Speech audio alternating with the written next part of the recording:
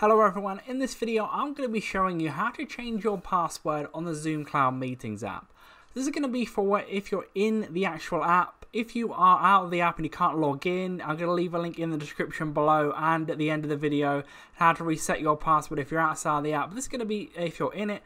As you can see right here, you're going to be on the home page, the meet and chat portion of it. You're going to want to click on the bottom right hand corner where the settings are.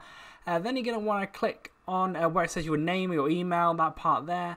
And then you should see on your profile bit where it says update password, you're going to want to click on that.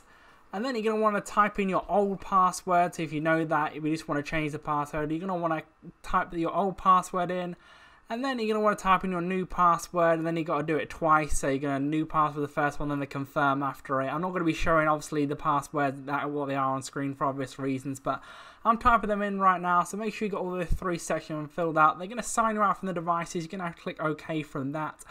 And then to make sure you've got it correctly, you're going to want to sign back in. So I'm going to go ahead and do that now. I'm not going to show all my details, but I am typing in my email and password for this.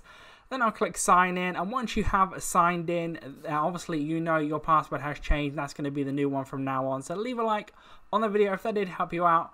Subscribe for more videos like this. Click on the screen to see more how-to videos on the Zoom app and other ones like it.